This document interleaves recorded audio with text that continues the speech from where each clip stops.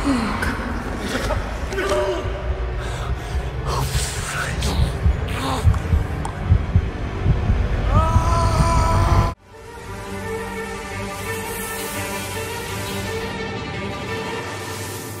to NocBro Nation. Welcome back, guys. Jarrell here. And I am Josh, and today we're here to review episode 7 of The Walking Dead.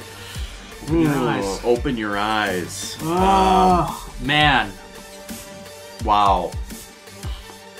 Unexpected turn of events for Siddiq. A complete 360 story change for Dante for what we know of him in the comics, which in the comics, not a very big storyline. We just know of him being Maggie's lover, but just a interest. I mean, a complete 180 to where he was with the survivors in the comics, and he is a whisperer. But now I didn't pick up on it right away. Actually, are you serious? Yeah, dude? like it took me a little bit to like, because I guess I was so much in shock. Like, what the hell just happened? Yeah, like I'm watching this, and I thought he was choking him out. I thought he was choking him out because previous conversations of Dante having PTSD. He knows he was trying to calm him down. I didn't think he was killing him. I just thought that he was subduing him, like, you know, trying to get him to relax because because I thought it was Siddiq going crazy and Dante realizing, look, he's going to come after me. I have to try and stop him.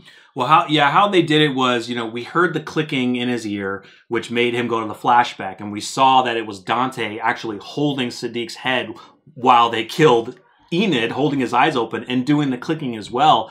And then, it showed him with the mask on in the mirror, but you could see the look in Dante's eyes when Siddiq turned around that Dante knew that he figured it out. Siddiq's looking at the axe like, okay, it's about to go down. Yeah, and look, I got it right away pretty quickly, but the clicking sound was pretty brutal because Dante, back when that was all going down, was doing that clicking sound to get him to open his eyes. Mm-hmm. Yep, that's sick. It was brutal, and I mean, we knew that Dante did have a connection with Siddiq because, of course, as he's killing him, he says, "I didn't want to do this, not this way, not you, not like this," and I really want to know the overall plan that Alpha had for Dante, because this is like basically the long game for Alpha. She is doing something that we all don't know what her true plans are. And excuse me, I'm trying to pull up some notes. I mean, I told you that when we, before we shot this video here, I was telling you that, I didn't necessarily get the plan because so she's already infiltrating Alexandria because Gamma's talking to Aaron. Now, you could make the argument that Gamma's not really giving much, whatever, right? But Alpha's already doing that plan or enacting that plan of Gamma trying to get information from Aaron. So, like, for me, if I was Alpha, strategically, I would probably place Dante in Hilltop, right? So, I don't know. I guess I just didn't... I didn't like it. As I rewatched it and kind of figured things out, the stuff with Gamma and Aaron is nice because we're seeing a dynamic between Aaron and Gamma, and we're kind of pulling Gamma in a little more. And of course, at the end, she realizes Lydia's alive. And that was awesome. And Alpha lied to me. Like, but did you know that? Maybe I'm not paying attention at all this season, like or this half. Did you know that Alpha lied to the rest of the group? Yeah, but she told Beta. Beta figured I knew Beta figured it out. I knew Beta knew. Yeah, Beta figured it out. But the rest of everybody else doesn't know. But the thing with Gamma, though, is I think Alpha is having Gamma do this to test her. I think that because when Gamma came back and Alpha was there and she punished her. Brutal scene. She punished her because I think she's testing her because she thinks that even though Gamma killed her sister, she's still not completely on board. She probably heard of the whispers going around of the other people talking about the Hilltop and maybe some people who were wanting to defect. So I think that she's testing her to really, for one, how much information can she get?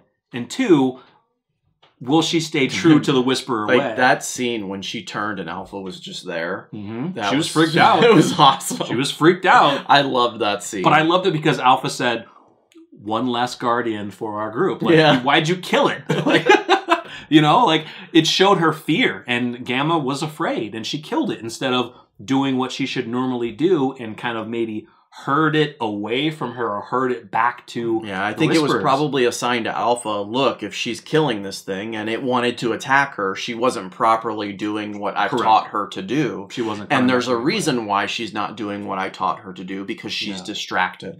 Yeah, so there's a lot of other things. So with Dante, and there's some hints. Kristen Okuna from Insider gave some awesome hints that we've been getting to this season, but we'll get back to that. But so the number one question I had was, what is Dante's plan? What was his overall plan from Alpha? I think Alpha probably instructed him to infiltrate and to kind of give information. So I'm wondering if Dante, maybe we'll find out next episode, Dante must be getting information out somehow, either, you know, taking a stroll, either saying, oh, I'll go on watch, and as he's on watch, he places a note somewhere of some destined place. I don't think we'll ever get that detailed of information, because we're supposed from what I've heard, how they exchange the information. Well, maybe we're supposed to get something next episode. Yeah. I mean, they could easily go as you know, as far as just him slipping a note through one of the side walls of Alexandria. I mean, it's that easy. Like, it wouldn't be the Whisperers are pretty sneaky, dude. Like, he could get it so many ways. Yeah. And the other one was Lydia. So a lot of people, you know, including myself, it was like Lydia recognized the prisoner when they brought him in with a blindfold on. She knew exactly who that was, but why would she not recognize Dante? And I guarantee Alpha specifically chose him because she doesn't know him. So yeah, she chose somebody who Lydia does not know, because that would put her plan at risk if... You know, because I don't even know if Dante had any scenes with her. I can't remember when Lydia got hurt, if Dante was helping her back, or if it was Siddiq. Direct scenes. But you would think that they would probably see each other. I mean, just to go to your point, she knew exactly who that prisoner was, and she didn't even need to have him. She knew that he was one that watched the Guardians, that he was one of the most loyal. That's what I loved about hearing that, is that that was pretty cool. Those who heard the Guardians, the really special ones, those are the most loyal. That's the kind of details that I like. That's the details I like, of how they, you know, how Alpha controls her pack and how she does that. I think that was really cool. Yeah. That was really cool. The stuff that really pissed me off was with Carol. I understand what she wants to do, but she completely screwed over Lydia. She's being way too reckless about it, too. It's not just the fact that she screwed over Lydia, but she's being so damn reckless about it. And Daryl's picking up on that. Like, why didn't she communicate with Lydia about what she was doing? It was a simple conversation she could have had.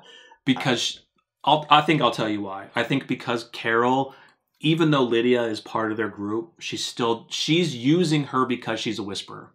She's not thinking, oh, let me go ask Lydia, because this is time sensitive. Let me go ask Lydia if she would want to do this. No. She's kind of thinking of her like, okay, I may have somewhat of a connection with this girl, but not really. But this is time sensitive, so I'm just going to throw Lydia in there and make her think. I think there's more of a connection than it's possible, but maybe not just in that moment. It's the Henry thing. Yeah. Like, she was close to her quote unquote son, and even earlier in the episode, Lydia says to her, "I wish I would have went with Henry when given the chance," and Carol says, I wish you would have too. Yeah. And there's also that aspect of, this is another child that Carol has under her wing, and she failed her. Yeah, I know she's just doing it to kind of go as quickly as she can to find this horde, but she's doing it wrong because she's lying to Daryl. Daryl's picking up on it. He didn't want Carol to have Lydia do this because he's like, look, this girl has been through a lot, and it showed. Lydia's like, you're basically acting like my mom is. You used me. And she bounces out. Wonder where she's going to go. Dude, you think she's going to walk into the Whisperer camp? Hi, Mom. I don't. Look what you told. No, I don't want to. Absolutely not. No, I think we'll get into that in a predictions video. But I bet Daryl will probably go find her. But anyway, yeah, that stuff I just didn't like. But I mean, I understand what Carol is doing, but she's just not. She's thinking more of herself, because even Daryl said, if we screw this up, everyone's going to pay for it, and that's the thing Carol's not thinking about. Yeah. She's not thinking about everyone else. She wants revenge. I was actually glad to see Lydia hit her. She completely deserved it. Yeah, she did. Mean, she's just being reckless, and it's not like Carol to be like that. No, So I don't know if it's just, you know, it's everything. The loss of Henry. Everything was just. It's everything. Tipped it above the, you know. It's Henry. It's Ezekiel. It's all thinking about all the kids that she's lost along the way. It's everything. Yeah. You know, she's probably like, I had a shot to kill Alpha right there, but you guys didn't give it to me, so I'm going to do what I can to do it. She missed. Well, she missed because Michonne hit her hand. You know, but I mean, yeah, the biggest thing, Siddiq, I felt so bad just because this guy has been dealing with so much since the barn incident, and he was getting close to really getting himself back on track. Like, you know, Rosita set his ass straight. Well, okay, so in a way. Was he though? Like, was he close? Well, not close yet, but I think he was on the path to maybe. I think he was on the. I think discussing with Rosita was a big step for him going in the right direction. Yeah, and you're right. He's not close. He was just after that conversation though, and you'll agree with me. Like you felt like okay, I think he's got it. We got it. We got it under control. We finally communicated with someone because he wasn't doing it any. I mean, Dante had to guess what was going on. Yeah, which goes into the fact that Dante knew what he was going through. Yeah. And, you know, also Siddiq, ding, ding, ding, figured out, oh my God, it's the water. But I was pissed because, like, why didn't you tell her? Tell Rosita. Didn't you? He said, go home. She was like, what's wrong? He's like, nothing, go home. He's like, why didn't you say it's the water? But I just felt bad because, like, he was starting to, and then he gets killed. And it's always doctors, man. Yeah. That's what I was It's thinking. Always doctors. I'm like, what, another doctor? Like, there's no doctors Can left. a doctor not survive? Dante's not. He's not a real. Well, it doesn't matter. You're not going to use him anymore. Yeah, I don't know. We don't know what experience he had, but I think he was just helping out. But anyway, you know, another thing that was sad about that is Rosita's saying, "Look, we need you. Your daughter needs you." And that sucked. It was tough.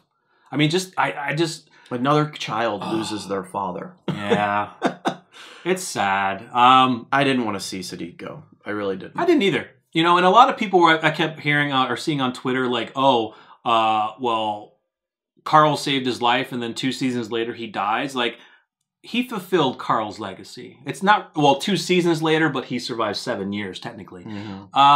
He fulfilled Carl's wishes. He tried as much as he could. He truly did. You know, and I think he did a good effort. He lived. He lived. He saved people. He did whatever he could for the community. That is to help rebuild what Carl wanted, what Rick wanted, what everyone wanted. He did exactly Carl's wishes. So no, he did not let Carl down. It wasn't for Carl didn't die for nothing. And look, you could make an argument in his last ditch effort or his last moment, he saved the community from what could have been a pandemic, right? From the water. Right. So he figured out the water, not Dante, not anyone else. He figured it out. Yeah. For now, I mean, we'll see the repercussions in the next episode, but I think they'll figure it all out. So I wanted to go over some of these hints that Kristen Okuna left out, kind of hinting about this betrayal of Dante. So early on, so I do have to apologize for some of the people out there who were iffy that they're like, Dante's a whisperer. There's something weird about him. Yeah, but how many people were saying that Siddiq was a whisperer and a mole? So you're eating crow right now because Siddiq got murdered by a mole. So one of them was, Siddiq kept focusing on Dante's mouth. That was kind of when we first saw the introduction. And at first I was like, the only thing I picked up on was that he was just going into a flashback, not necessarily, because in the flashback, Siddiq wasn't looking at Dante's mouth. Dante's mouth was to his side. He wasn't looking at his mouth. And look, we're not going to pick up on that. Right, but it's just the fact of maybe focusing on somebody's mouth because all he was looking at was whisperers. So that part I get. Alpha knew how many times the group crossed the border. That's where I'm thinking Dante relayed that information because she knew about them crossing during the storm. He's probably been in there since then, feeding this information. Yeah, the real question is when. Exactly. Yeah, exactly. Like when? How long has he been, a mole? Because we got introduced to him in this season. He was already in the community. Yeah, he was already in.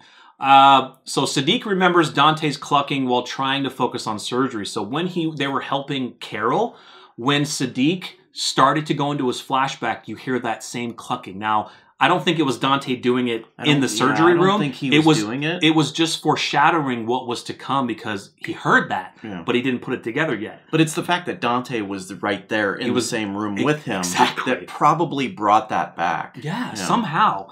And so also, where was it at? There was another part where Siddiq was focusing on his daughter's mouth. His daughter was resting and he was holding her. And not sure why, but something maybe with the mouths, more whisper masks. Yeah. That's all he could see. Dante knew about the poison water, so it implied that Dante knows the water was tampered with, and he continued to do this to make the community sick. So hopefully we'll find out next episode, you know, how maybe Dante figured out the water supply. Maybe he tampered with the controls, and so when people were thinking that they were pouring good water, they were pouring the tampered water, and only Dante knew about that. He knew about the water from the... We have to assume he knew about the water in Alpha's plan. Yeah. It's just how... Did he even need to do anything to get the water into the community? Because it was already probably flowing into the community anyway. Well, that was a reserve. Well, well, that's where they get the water from. Yeah. And so they had drinkable up, undrinkable down. So I'm wondering if he changed it to where when people were pouring the drinkable, it was actually pouring it. Siddiq bent it to what we assume was... If somebody bent it. He bent it. I'm assuming that Siddiq bent it to the correct position. Yes. It was bent in the wrong position. Exactly. Meaning somebody did that. Yeah, I'm thinking it's Dante. Oh, dude, yeah. That's brutal. Yeah. This plan is insane. And then the prisoner, when they brought the prisoner in and Dante was one of the first ones to speak to him, you see the prisoner look at him. He looked at him in the eyes. And Dante said to him, "Don't try anything." And the Whisperer says, you know, never. So I think that Whisperer knew who Dante was and was kind of like, okay, you're infiltrated. I got you. Yeah. I'm good with it. But then I think maybe in the end, Dante killed the Whisperer, probably thinking maybe eventually he'll break. Maybe he'll say something. So I'm just going to kill him now and make sure my plan is still good and nothing will come in between that. Well, I don't think he was there during the peanut butter and jelly scene. He wasn't. No. But I'm thinking he probably has to assume, look, Alpha's feeding us her way of life, and once they get a taste of the proper life, the promised land, I mean, they're gonna want to, you know, possibly talk and stay where they're at because it's comfortable. It's the way life should be. Yeah. And maybe he sensed that, but it was brutal. But to pawn it off like it was Siddiq because Siddiq has PTSD. He could have packed the wrong thing in his bag. He wouldn't know, right? Or he would question himself, which Siddiq did. Which he did, yeah. So he's playing the part, dude. Which that's what I'm saying.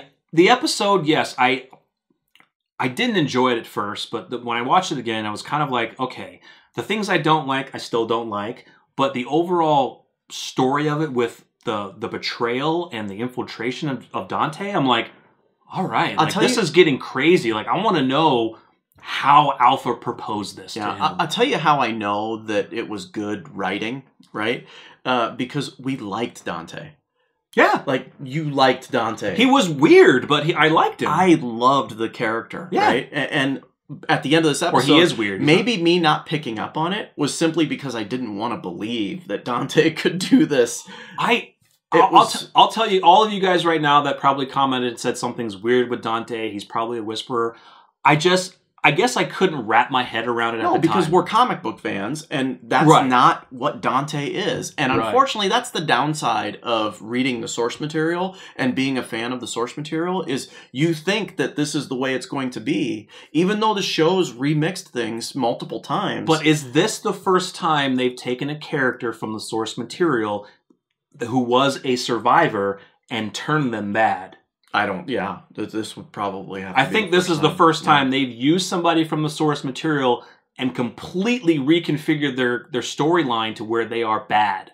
I think this is the first time. I mean, they've remixed storylines, but they've never taken a good person and made them bad. Yeah, I mean, that's threw us off. And that's why. But I love it, though. But I love it that people picked up on that. I mean, you have to have a good inclination of, okay, he's weird. And people were picking up on, well, Siddiq was staring at his mouth, so he's speaking in whispers. But it's like, but hold on, though. It's hard, that's Dante's character.